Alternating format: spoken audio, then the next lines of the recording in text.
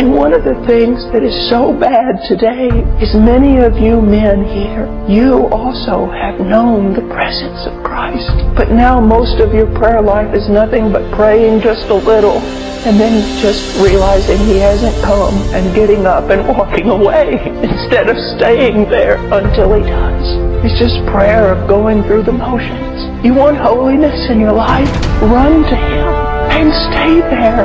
Stay there. My little boy, whenever I'm putting my shoes on and he realizes my bags are packed, he goes, "Daddy, stay with Ian? Daddy, stay with Ian? Or Ian, go with Daddy?" I find myself, even this morning in prayer, going, "Father, stay with Paul. Father, stay with Paul. Or Paul, go with Father." I see so many boys today in the pulpit. They're boys. As those old men told me, the mark of a man of God is God upon the man. And I don't want to sound, I don't want to sound arrogant. I don't want to sound anything else. I just want to say this, that we have the desperate need to be men marked by the presence of God. We have the desperate need. Now there are those extremes, you know. You have these men who, don't care anything about doctrine and they're just all Holy Spirit. Well, they have nothing to say. But I want you to also know that just doctrinal teaching, not the presence and power of God, brings death many times. And He says, "Come down." But not only does He say, "Come down," He says, "Come with me. Come with me. Come with me."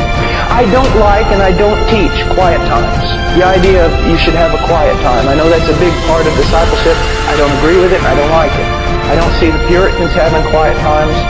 A quiet time. What is it like me going home, putting my wife in a closet, and 30 minutes a day I pull her out and talk to her and then stick her back in there? Well, I've went through my checklist now of a good husband, therefore now go back in the closet and here I go again.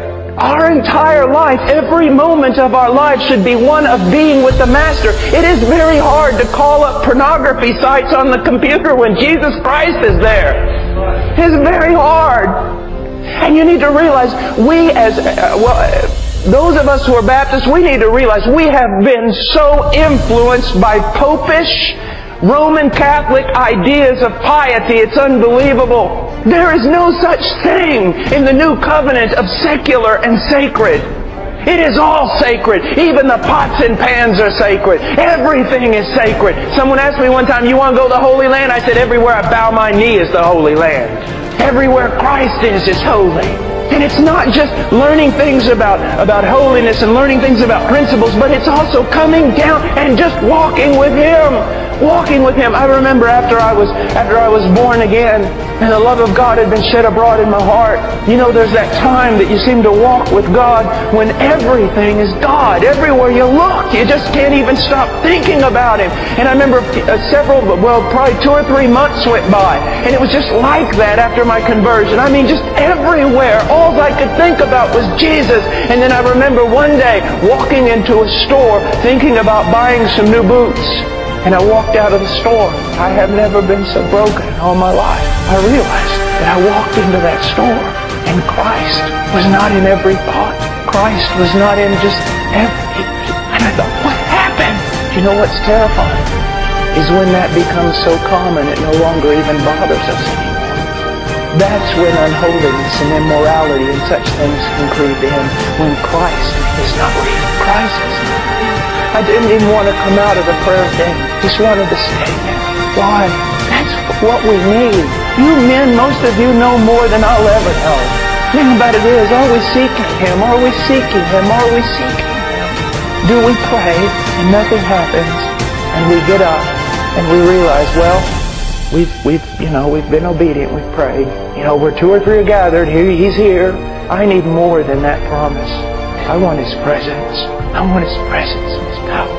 Now, I did not mean to tarry that long on that verse. I want to go on to some other things. Look at verse 7 prior to verse 8. When He first addresses her, He tells her to come down from those things which can hurt her. And before He says, "Come and follow me," this is what He says about her.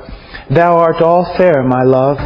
There is no spot in thee." Many times you come to see that you're walking in a place you shouldn't be walking, or living in a way you shouldn't be living, and immediately condemnation comes upon you. And that condemnation drives you farther away from Christ. You feel ashamed. You feel like it's a works idea of, well, I've got to, get my life fixed, do this and everything, and then kind of earn some brownie points and then come back. And we have so much old covenant teaching and do not realize about the new covenant. Some things that are so beautiful. Christ really did pay it all. He really did pay it all. And when you come to the realization the Holy Spirit has convicted you in your heart that you're wrong, you should not be listening then to the devil who begins condemnation and everything else and tries to drive you further and further away from the Savior. When the Lord tells you you're wrong, He says also, He says it like this, He goes, you're wrong. I love you. Come back. You're wrong. You are without spot before me. Come back. I love you. We have this idea that, well, we need to be very, very careful when we start telling Christians that when they sin, their fellowship is broken with God. You need to be very careful about what you're saying.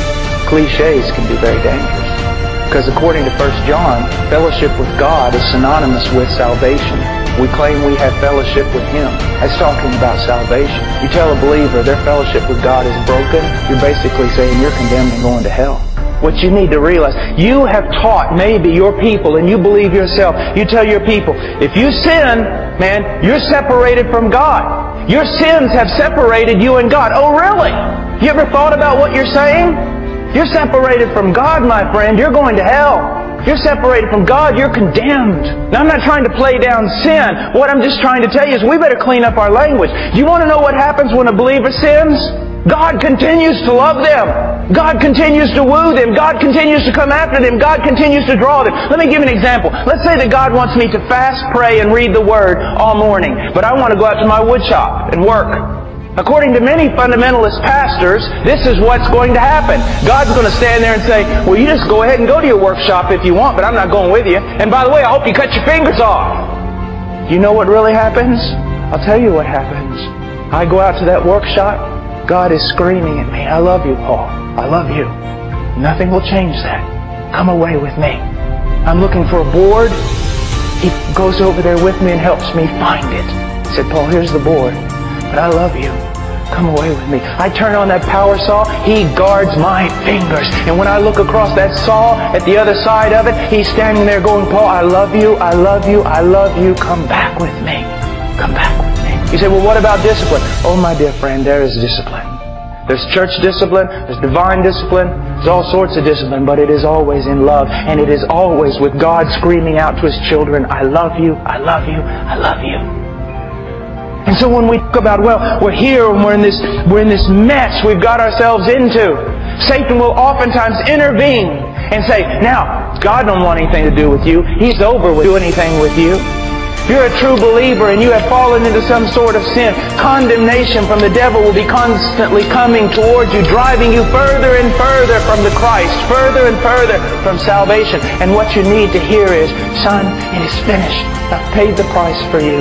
Your sins have been paid for. Return to me. Return to me. Return to me.